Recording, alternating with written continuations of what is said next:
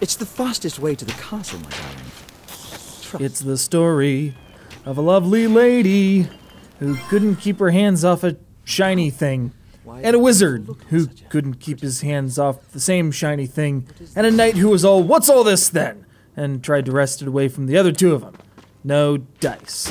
The net result was the three of them ended up getting smashed together into one existence, able to switch between forms at will.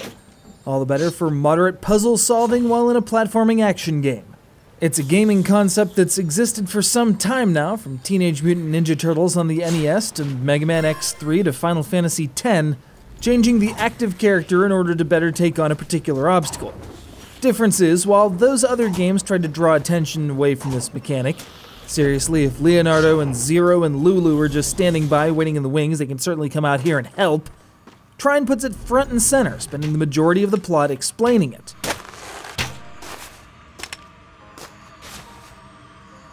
So as this 3-in-1 protagonist makes his/her/his way toward curing this particular affliction, there's some really solid gameplay to be enjoyed.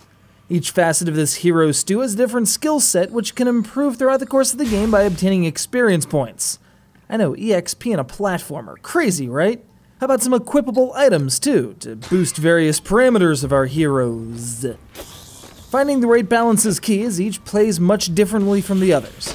The knight is your standard sword and board fighter, specializing in melee combat and being able to lift heavy things, but is hampered by slow movement and limited maneuverability. The thief corrects those problems by being noticeably faster and bringing a grappling hook to the table, along with ranged attacks like standard and even incendiary arrows. The wizard, well, the wizard's nearly useless in combat, except in situations where he can use the power of levitation to bludgeon enemies with various things lying about the ground. Or, of course, you can just do this. Yeah. Crushing your enemies with the power of a magicked up clockwork box of gravity +4. That's how we roll here in our thoroughly detailed but fairly generic fantasy setting full of evil skeletons, where the music's far, far, far in the background so you can hear every bone-splintering attack in the foreground. It might not be anything to write home about from a story perspective, besides the obvious point of codifying the ability to switch between protagonists and their skill sets on a whim, but the mechanics of the experience more than make up for it. The game's physics allows for some pretty clever rope play, especially once you get the timing down, as well as other "why didn't I think of this earlier" techniques like jamming a box into a vertical wall of spikes to manufacture a platform. All these abilities and actions are controlled fairly intuitively with 2-stick or mouse support for targeting on the run.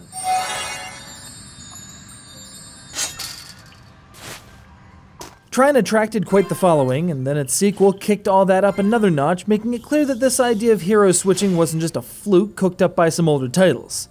There's some real strategy to be applied here, and a light coating of RPG elements on what is otherwise an excellent, if sometimes overwhelming, platformer just brings out the flavor, like a can of Coke rammed up a chicken's cavity.